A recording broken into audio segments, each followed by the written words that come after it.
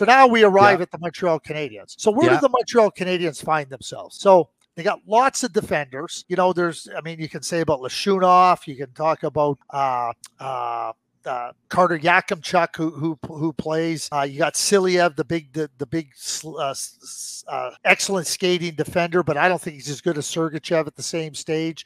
But where could the Montreal Canadiens benefit the most? And I think it's from a goal scorer. And I think the best goal scorer in the draft is Cole Yzerman. And so Cole Yzerman very well may be staring them right in the face at number 6.